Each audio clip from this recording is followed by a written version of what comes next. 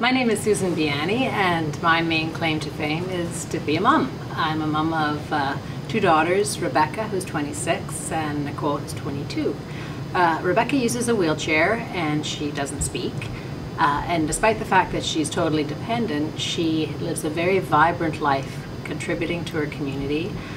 She is a powerful force changing the world, which is her mission.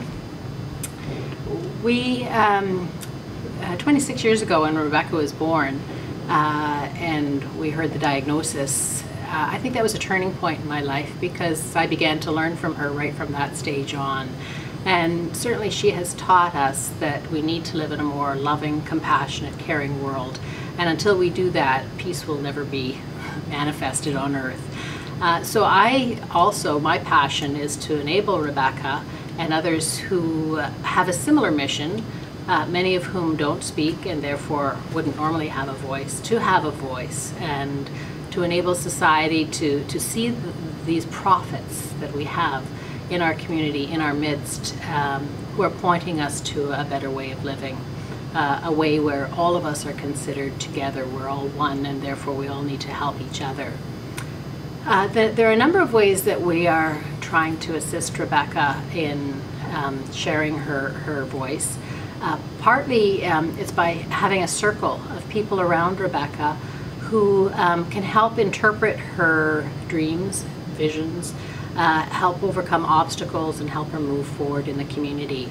And one of the things that came out of the discussions with the circle and Rebecca is that we should create a video of her life that could be professionally done and be used as a learning tool for people out there in schools and hospitals, people who are learning to be professionals, families who need to be inspired, and so on. And we got some funding and produced this video called Revel in the Light, the story of Rebecca Beayni. Now, it's a 12-minute video, so obviously it's not her whole life, it's just a little snippet, but we hope that it actually does give a sense of her message and the beauty that she brings to that message. This video actually has been shown around the world. There are probably about 500 copies sold in the last, well, I guess, 3 years. And it's actually been shown down at the United Nations when they were developing a convention on rights for people with disabilities.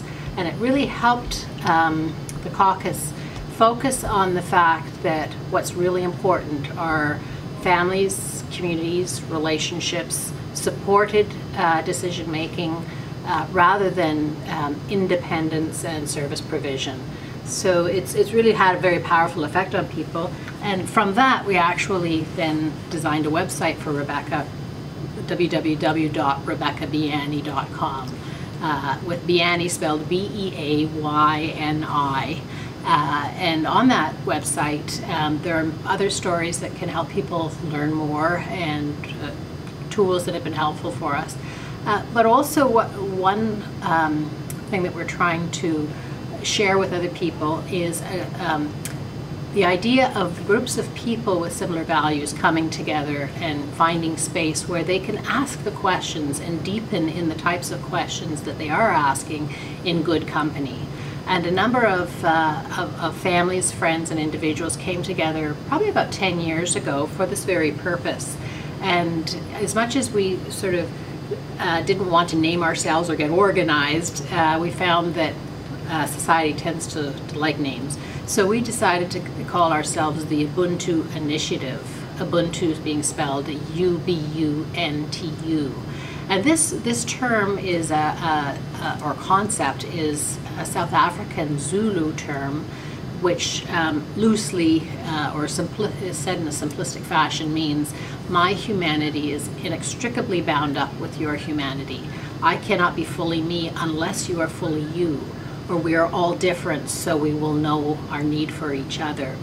Desmond Tutu actually has written a number of books sort of bringing this term into the global forum with his reconciliation work with people in South Africa. This term really seems to capture what it is we're trying to grasp and trying to bring forward. They are the ones that actually had this videotape made.